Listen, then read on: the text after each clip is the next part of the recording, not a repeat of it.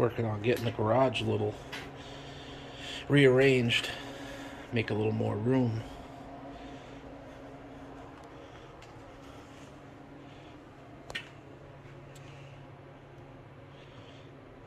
Freed up this whole wall here, like I said. Got the wood stove hooked up in the corner.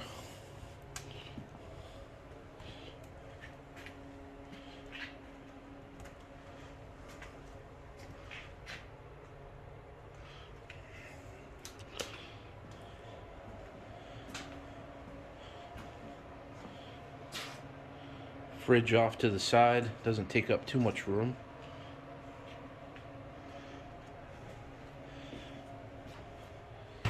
Now when you pull something in, you got a little bit of room to work here.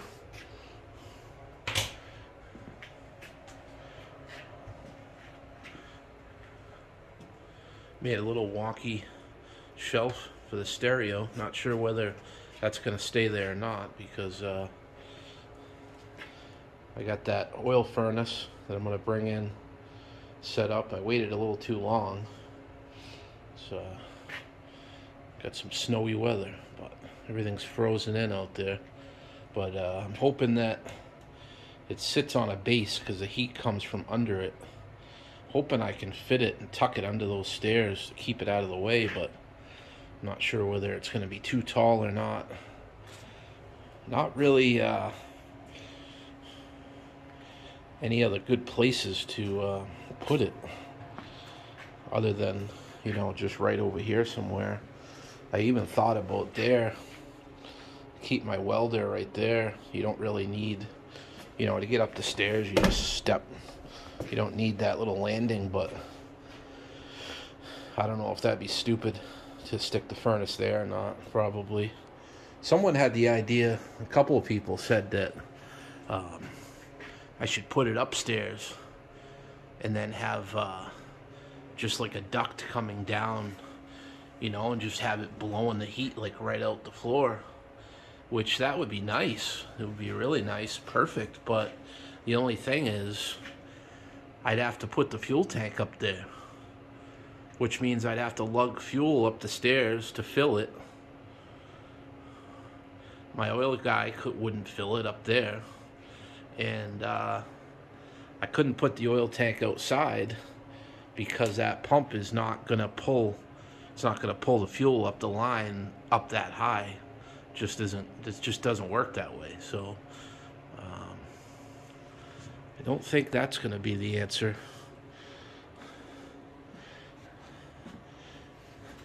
I do like having the wood stove in here as an added, you know, just so you can get a little fire going and burn some shit. I mean, it's kind of nice.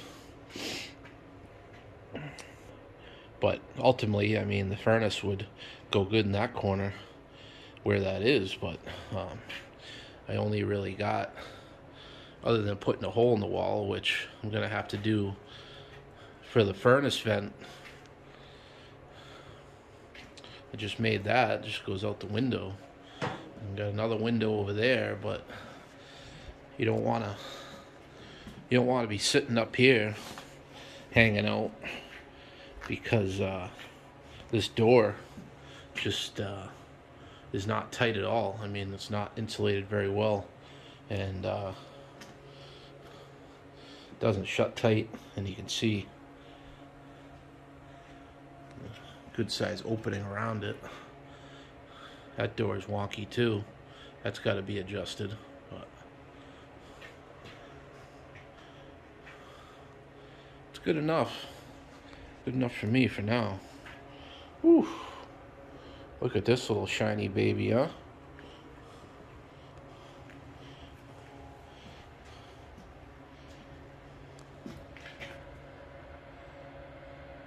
Christmas Eve. Maybe you need a last minute gift idea. Roll this little red baby right out. Put a big bow on it.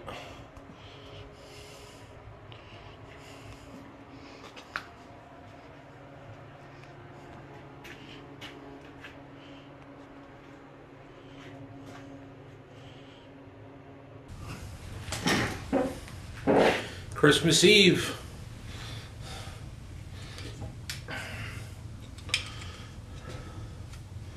Hope everyone's having a good one.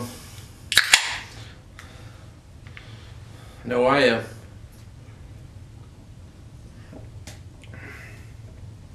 Cheers again.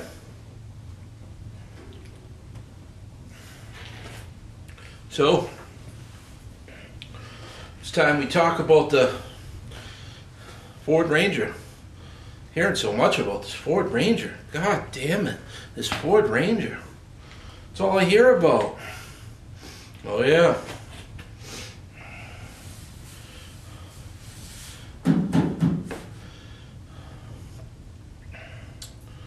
It's 100% true what you've heard. This was 100% free. Yeah, free. And I'm going to tell you how that came about. It's going to be as accurate as I know as far as the information goes. You know, maybe I don't have it pinpointed to exactly the right story, but what I was given and what I got as far as information goes, this is the story. I drove altogether almost 800 miles to get this thing.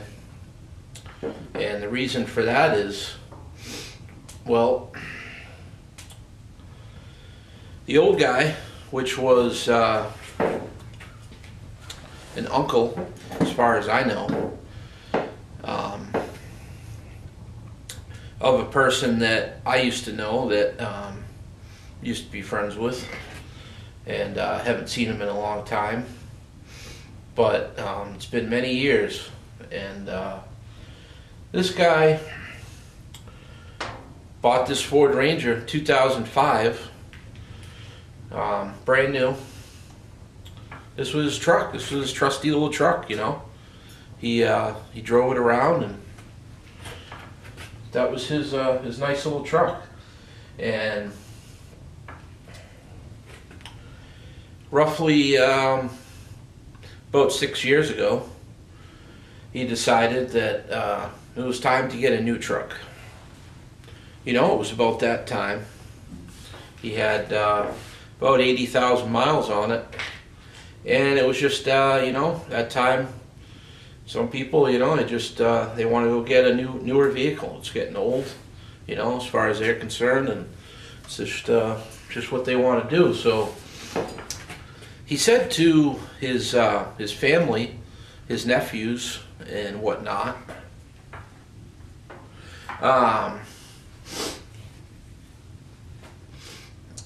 you know, instead of trading in my Ranger at the dealership, which a lot of people do, and they don't realize that you get ripped off when you do that, but it's easier for them, so you can't really tell them any different. But he said, you know, maybe somebody needs this. Maybe somebody can jump in and use this, you know, for their transportation. So I'd like someone to have it, you know, and well, how much you want for it? Well, $500. And, you know, people start flapping their gums, and they, you know, start saying shit that it gets people's minds, you know, kind of boggled up. And they said, you know, there was stuff said like, "You're crazy, you're going to sell that $500. Truck's worth $4,000, $5,000. You know, so then, as far as I know, kind of a little family squabble got going, because, you know, one nephew got offered it, one wanted to buy it, he wanted to pay some pretty good money for it. You know, he didn't want something for nothing. He wanted to pay. He had the money. He wanted to buy this nice little truck. And well, other family members got mad because he was offered it, and then you know, and then someone else was offered it for nothing, because they needed a vehicle. So it got to the point where the old man said, you know what, I'm sick of all this shit, and no one's going to get this truck. So he parked it. He drove it to the spot, turned the key off. That was it. A little over 6 years, sat in that same spot. Tires went flat, battery went dead, fuel went bad. Potting soil stayed in the back. So where it sat, it took many years to become a sore subject, you know. That truck's still sitting there. Well, nobody's getting it. Now at this point, nobody wants it. And got to the point where, you know, everyone's sick of looking at it. It's one of those things. It's that eyesore that, I mean, not really an eyesore, but to the situation, you know, it becomes, yep, a broken dream. That's right. And that's where, right here, the sad guy comes in. The bad guy has to come in and fix the problem. It's the way it's gone for years. You gotta come in, you gotta take those broken dreams away, clean them up.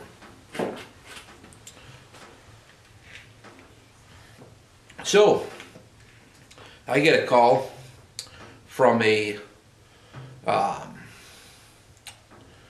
associate of mine, I guess, that I used to know, and he says, hey, how's it going? Yeah,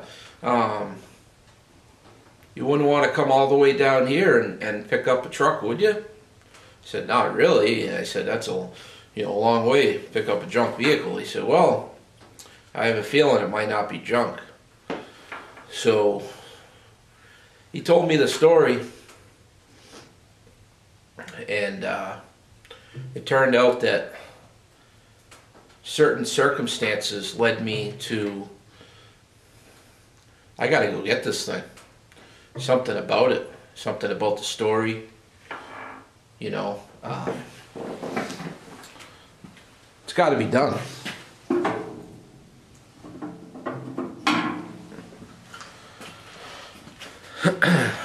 Check the fire. So,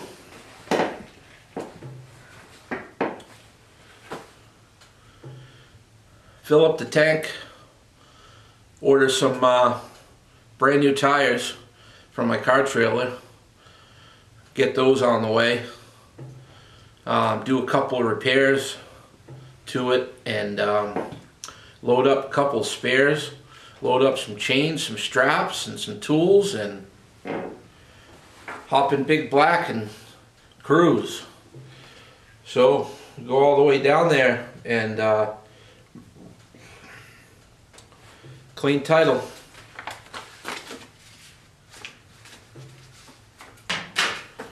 Clean title. Take it. My feelings were right about it. And I said, man, I got one picture. I received one picture of this where it was sitting. And I tell you, in that picture, as much as I could zoom in, I had the feeling. It's one of those ones. So I said, you know what? I gotta go do it. So anyway, I got down there and I noticed this rust-free. Of course, afterwards with the potting soil, we know that. Won't talk about that. But anyway, rust-free 05, little clean little Ford Ranger. Old man's truck. Totally stock, untouched.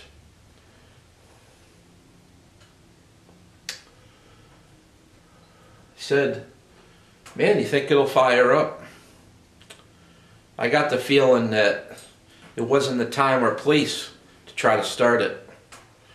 You know, it's one of those things, you go pick something up, you just take the people's word for it, and you just get it out of there, because, you know, you start doing that and people start getting a little grumbly about things and they regret. So you just take it, you just go. They say, thank you very much for taking this away. We don't have to look at it anymore. It doesn't have to sit there. It disappears. Goes miles away. Can't sell it to anyone else. Don't want to see it driving around. We've been through that situation 1,000 times, haven't we? Haven't we? So, make it disappear, they say. Here's the title. They even aired the tires up for me. Yep, the guy was nice enough to get out his little compressor. When I got there, the tires were aired up. I did try to put my jump pack on it because it was facing in, and I wanted to get it forwards because it, you know, especially on a long haul like that, they ride a lot better with the weight on the tongue.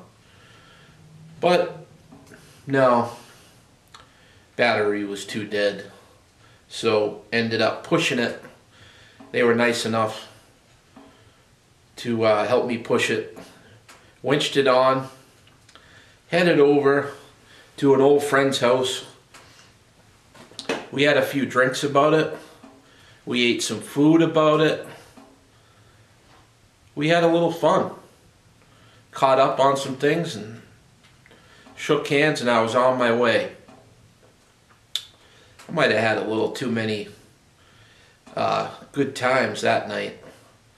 Had to stop off, get a motel room for the night. Hey, another 75 bucks. Better than driving back in the dark and having some problems. You know, going out of state. So we did that, came back home, and here you go. Some fresh fluids, fresh battery, a little cleanup, and it's hard to believe that we end up with a nice little truck here. So, what to do next? That's the beauty of it. Right now, just sitting in my garage. Will somebody buy it for some decent money? Probably. Do I want it for myself? No. Don't get me wrong, if I needed some quick transportation, you know, something to just get around and be perfect for that. But I'll tell you one thing. People up here in Maine, they love Ford Rangers for some reason. It's a huge calling for them. And that also fed into my whole thing about, you know, the fact of going all the way down to get it. So, and another thing is you're not going to find a Ranger that's this clean up in Maine. It just ain't going to happen. If you do, it's going to be someone's baby that they don't want to sell, you know, and sitting in a garage somewhere like this.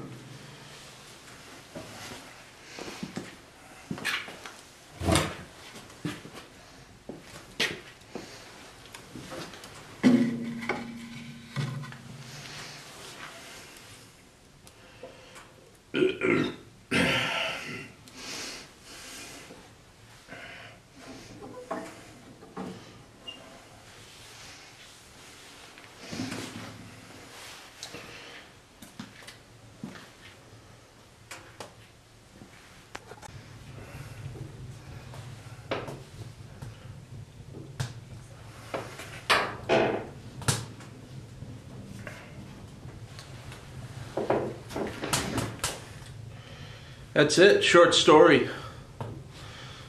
That's how I got it. Free. Totally free.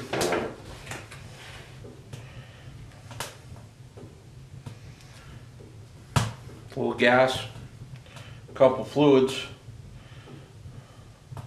a lot of quarters down at the car wash because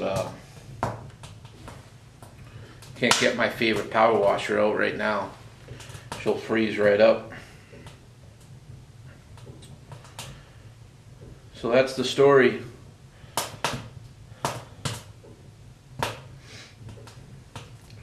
Hopefully you're not sick of hearing about the free 2005 Ford Ranger, one owner, 5-speed, 4-wheel drive,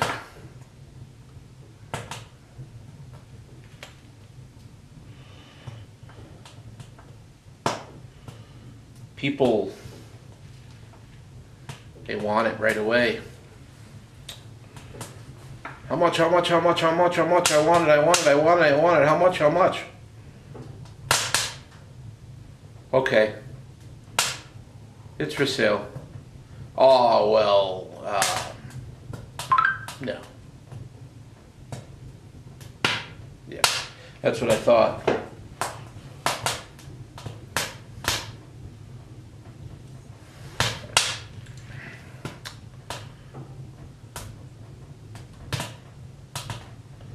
Maybe I just keep it around. Just go get coffee in it. You ever have something you just get coffee in? Maybe I list it today. Christmas Eve, 2021.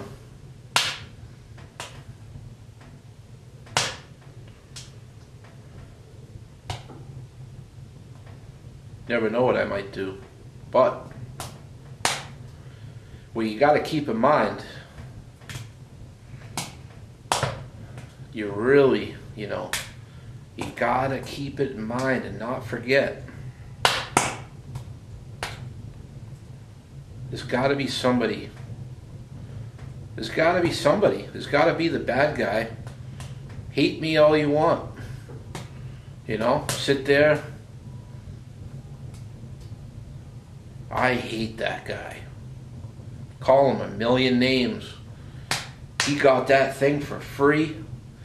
I would have killed my goddamn grandmother to get that truck, is what people will tell you.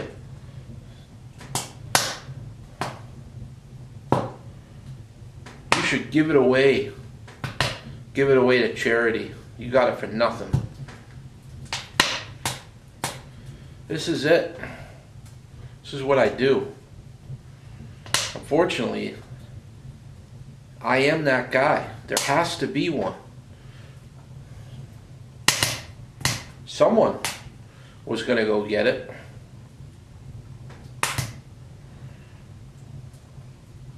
I was that guy. Broken dreams. Removal. Get it. Get it out. Take it away from my life. Take it out of my mind. That's it. So, just remember, this holiday season, you never know what might happen. You probably say, well, it's been too long. There's no way. No way anything's going to happen. No way. Keep in mind. Keep looking. Keep looking around. You never know. I eventually might see you on the streets.